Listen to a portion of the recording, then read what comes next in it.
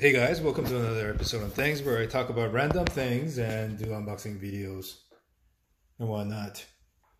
So further to the video yesterday, posted yesterday of unboxing this diecast model, just wanted to do another video, just an in-depth tour, if you will, of this diecast model of this time machine from Back to the Future Part 2. It's from Jada Toys. I thought it was a Japanese company for some reason, but found this sticker on the bottom of the box, which said Diecast Company, Netherlands. So I thought it was maybe a Dutch company or something, but I Googled it and it turns out it's a company based in California by two people with Asian last names. Yeah, so as you can see, Pacific time. Of course, California is in the Pacific time zone. You got the Universal Studios logo right there. That's ET. Huh. Anyways, yes, just wanted to clear that up. It's an American company. Yeah, so this is the Part 2 time machine, the DeLorean. The DeLorean itself is actually a very cool looking car. You got the stainless steel look. Kind of reminds me of Cybertruck, actually. Tesla Cybertruck, which has not been released as of this date. Yeah, but I think it's Elon Musk definitely got inspiration from this DeLorean. DeLorean is actually made by this person, John DeLorean. He used his last name to name the company. He actually used to work for GMC, the General Motors company. But then he got really ambitious and founded this DeLorean company. I think this is DMC-12 or something like that, the actual car model. But yeah, Back to the Future was released in 1985, the original movie. Back to the Future 2 was not released for about 4 or 5 years. So 1989, 1990 kind of deal. But yeah, this is a very iconic movie. I recently rewatched the movie. Part 1 and Part 2, and it's the plot and everything. I mean, how it was shot and how the actors acted. Everything was just perfect. No wonder it's a classic movie. I mean, if you haven't had a chance to watch it with your kids or yourself, or you haven't watched it for a long time, I say give it a shot. I mean, it's actually worthwhile to watch it again or watch it for the first time. For sure. Yeah, it's on Netflix right now, streaming. And, Part 1 was, and Part 2, I had to watch it on Amazon Prime, but it was available there. Yeah, so 1985, that's when the character Marty McFly, played by Michael J. Fox, travels back in time. That was a present for him. And, yeah, everything about this movie screams the 80s. I mean, just the DeLorean is an iconic car from the 80s, very futuristic, but came out in the 80s, mid 80s. And the logo, look at the logo, the color scheme and everything. It's just 80s.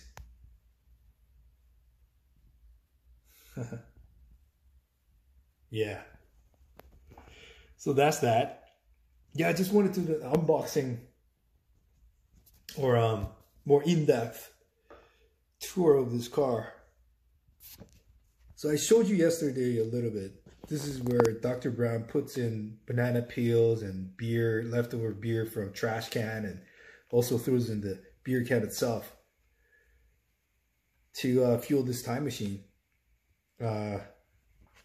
which is capability to fly. It has to hit above 88 miles per hour to activate the time machine. But remember part one. This car actually wanted to mention that this car is actually featured. This version of the car, Time Machine, was featured in the original movie as well. At the ending scene where Dr. Brown comes back from the future to grab Marty McFly and his girlfriend. So this version of the car was the main model for Back to the Future Part 2, but also was in Back to the Future, the original movie. Yeah. So like I said yesterday, if you push this button right here,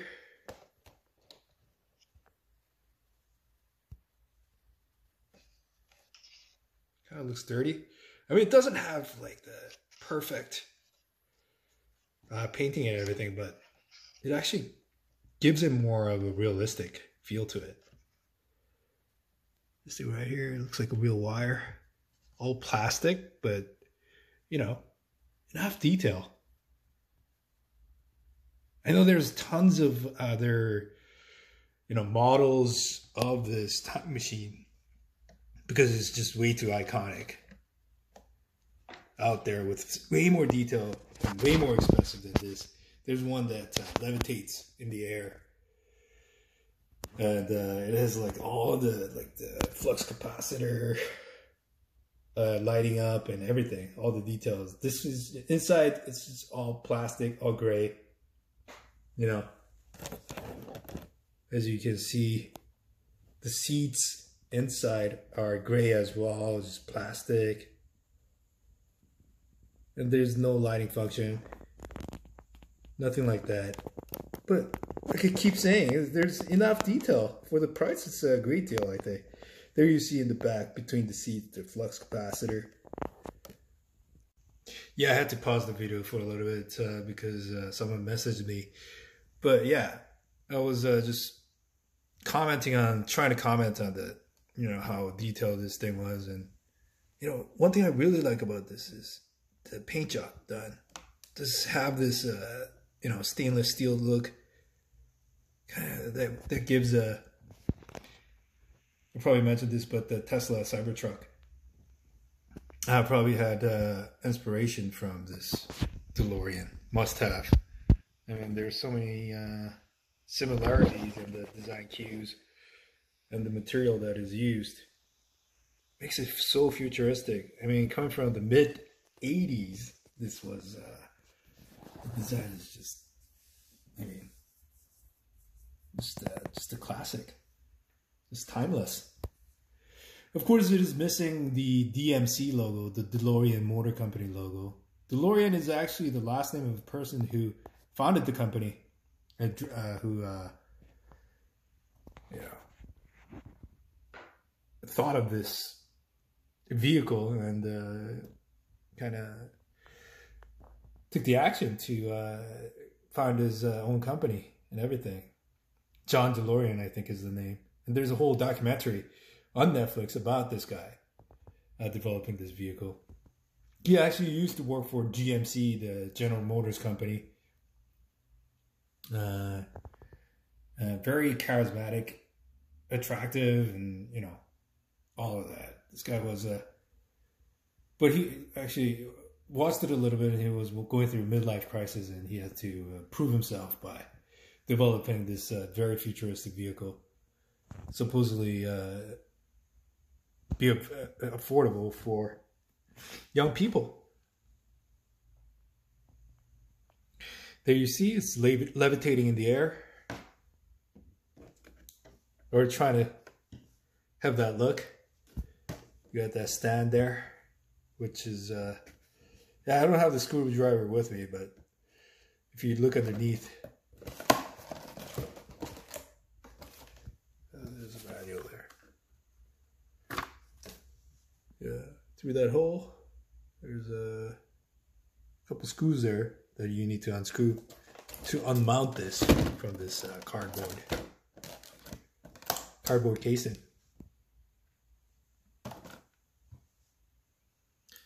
Yeah. So, yeah, one thing when I rewatched the movie, I was surprised how much Japanese influence the USA had during the 80s. I mean, the video camera that it was carrying was Japanese, JVC. Marty McFly was carrying was JVC, which is Japanese. And the stopwatch was Japanese as well, like Seiko, I think it was. And I was kind of surprised. And the 4x4 he dreamt of having, the black one, that was from Toyota. So nowadays people, know that Japanese vehicles are really popular. But back in the 80s, I mean, coming from Korea, I come from Korea. I didn't grow up here in the North America. I came here when I was, 11 years old. So I didn't know how much influence that Japanese products had on the everyday living. And you could see that through the movies. And I was very surprised. Nowadays, you get the Korean products are getting increasing attention and spotlight. But that was just, recent years. But Japanese, I always couldn't understand how, once enemies, I mean, Japanese people were bombing the Pearl Harbor, how the enemies came to love each other's culture. I guess it's because they share the what do you call it? Passion for enthusiasm and culture. There you go. That's the bottom of the car, bottom of the vehicle. Like I mentioned yesterday, that's a very cool function. The wheels actually flip. They do turn. It's all plastic. It's no rubber, but it does the job for sure. This is more for presentation purposes, so I mean, that's just enough detail. But yeah, excuse me jumping from one topic to another. But DeLorean Motor Company, I wish it had the emblem, but I guess the trademark issues got in the way of Jada Toys having that logo on this vehicle model. But yeah, the light feature is just amazing.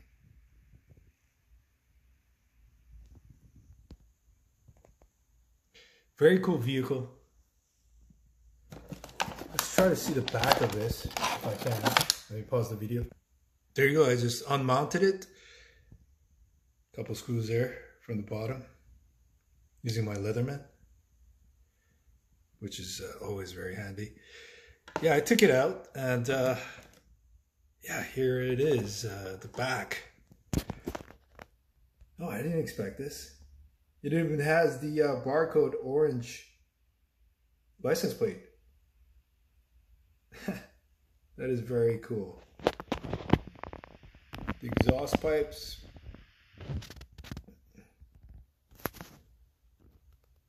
Colored as well. Wow. That is just amazing, man. It looks really cool for the back.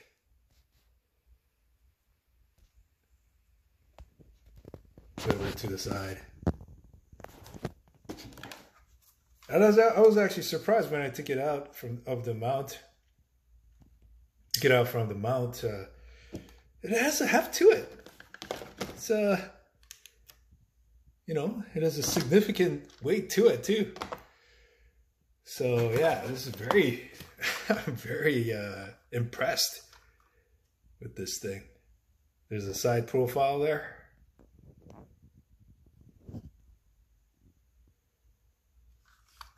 Very impressed. Front. The top.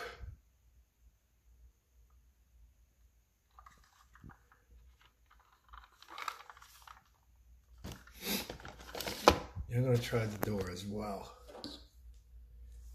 Just pause it a little bit. Yeah, so I cut this part from the bottom. We have to show you the bottom as well. That's the bottom. That's where the battery goes for the light feature.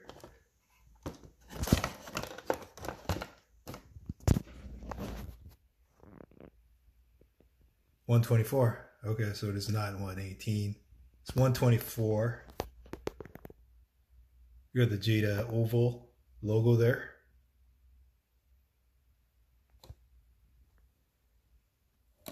Jada Toys Incorporated.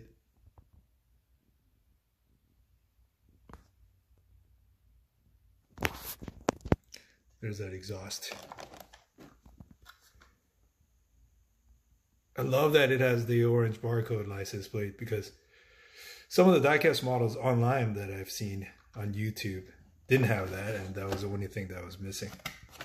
Yeah, I wish you had the DMC logo on there. That'd be perfect, but you know, it's not a biggie. Let me try to flip all the wheels. That's how it looks. Very cool. Oh man. And the moment of truth. Let me try to open the door. Wow. Look at that. Look at how the light reflects from the door. Isn't that so awesome?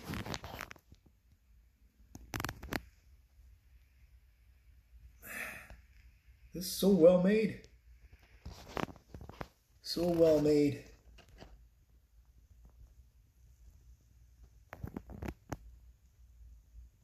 That is inside the door panel. Try to focus.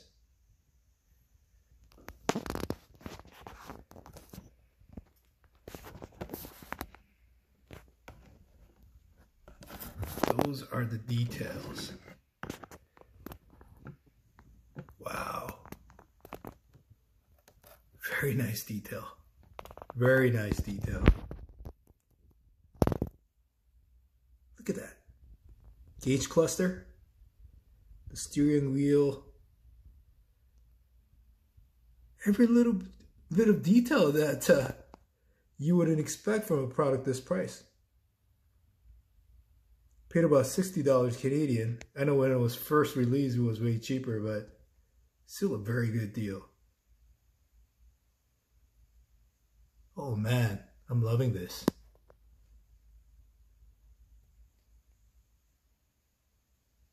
Yeah. What about underneath? Does it have the pedals too?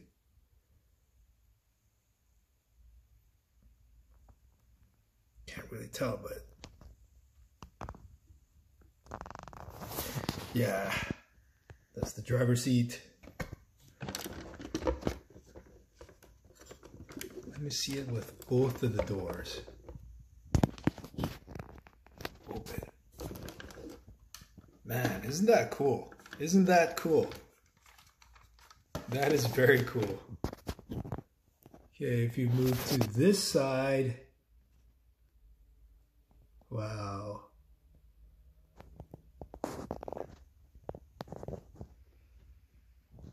That is so much detail that I did not expect.